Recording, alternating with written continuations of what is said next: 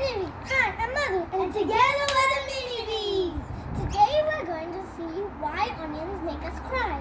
You're happily chopping onions for your dinner when, bam, your eyes are stinging and tears are running down your face. Maybe the burning gets so bad you have to step away.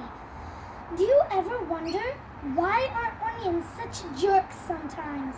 Well, it comes down to some pretty fascinating biochemistry. Before it found its way into your kitchen, it was happily making food from the sun and absorbing minerals from the soil. It turns out that onions are particularly good at absorbing sulfur, which they use in a number of amino acids. Are you curious about what amino acids are? Amino acids are molecules that combine to form proteins.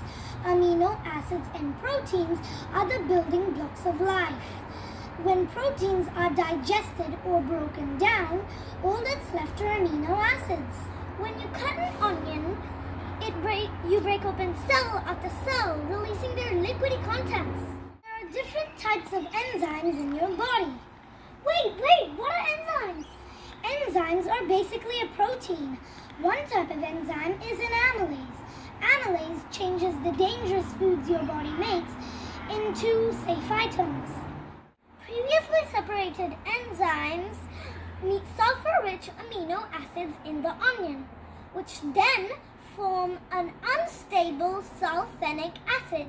Then they rearrange into a chemical known as syn-propanethyl S-oxide. Syn-propanethyl S-oxide is volatile, which meaning it vaporizes easily.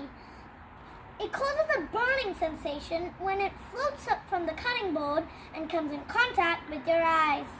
In an attempt to keep your precious eyes from being damaged, your brain triggers a tear response to rinse the offending irritation away. You're left with red eyes and tears running down your cheeks in the middle of your kitchen, which is the obvious victim of some awesome botanical warfare. Oh, so that's what's causing all this onion chemistry drama.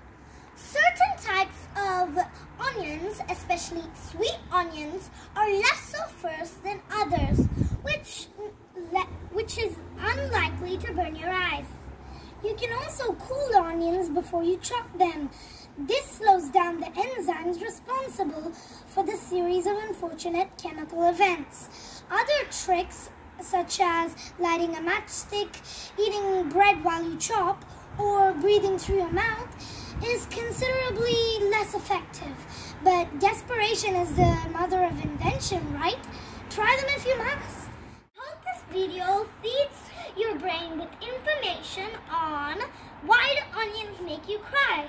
Don't forget to give this video a thumbs up and share it with your friends who are as curious as you and me. Before we sign off, please do subscribe to our channel and hit the bell button. Bye!